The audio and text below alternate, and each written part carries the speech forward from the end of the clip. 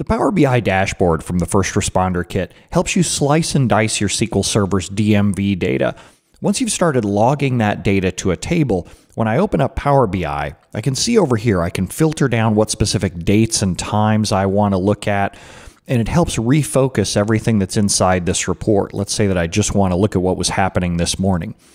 Now, the place that I start here is Vital Stats. In Vital Stats, there's really two main important numbers for SQL Server when I first start performance tuning. It's kind of like a car's dashboard.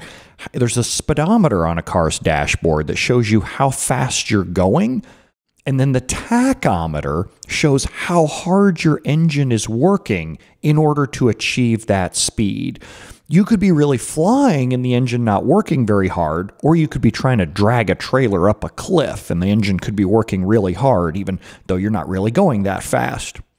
That's what wait time and batch requests a second is in SQL Server. Batch requests a second is the line graph. So you can see here this morning at 8:15 a.m., my SQL Server was doing about 11 miles an hour. It was satisfying about 11 batch requests per second. Things are even worse earlier in the morning. I was only doing about 1 batch request per second. And then all of a sudden, I started doing a whole lot more work later on in the day. As I hover up here, you started all of a sudden doing 51 batch requests a second. Well, that's kind of cool. I want to be able to do more queries per second. Also, you can see that these bars actually went down too. My SQL Server stopped working so hard. Odds are somebody tuned a query or added an index. We'll talk about more on troubleshooting that later. But if I want to see what my SQL Server's working on, like how hard it's working, I can hover my mouse over these bars. And this is how much wait time my SQL Server has piled up. For example, right now it's working really hard on CPU. Earlier in the morning we had problems with memory as well. Well, these CPU, memory, locks, these categories that you're going to see in SP Blitz First dashboard here, these are all from Microsoft's wait categories that came out in SQL Server 2017. I don't always agree with how they're categorizing things, but I want to stick with the labels that Microsoft uses. What you might be more used to seeing is specific wait stats. If you want to see exactly what a wait stat is, you can click on it, and when I click on it, all of a sudden it shows over here just that filtered wait category. So here I'm seeing just resource semaphore and reserved memory allocation extension, whatever that is, EXT. I always think of Cadillac Escalades, the EXTs of those. You can see if I click on the CPU part, that's SOS scheduler yield. You can click around on different wait types and see what each of those wait types mean, or wait categories and see what each of them mean. Now, when I click back out and away, I get back to the whole unfiltered graph. So now I can look at overall what is most of my time been spent waiting on inside here. Most of my time has been spent waiting on SOS scheduler yield waits. Now, if I want to see what's been going on at a specific time, like, whoa, what was going on during this time when this bar was really, really high, I can click on that bar, and now I get filtered details down here in the rest of the dashboard. So right now, SP Blitz First tells me, yo, your CPU utilization at this time was running 95%. Well, yeah, that's certainly not good. And if I scroll down further, I get SP Blitz Cache will show me what were the most resource-intensive queries that completed during that time, around the time of 8 a.m. from the previous sample.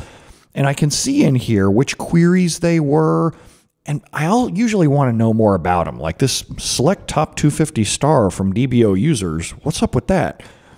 I can right-click on that and drill through into query details. Now, when I drill through into query details, I'm going to go to the next tab in the Power BI dashboard. So now it's gone over to this query details tab. And it shows me more about this query hash, shows me what queries have been active with that query hash.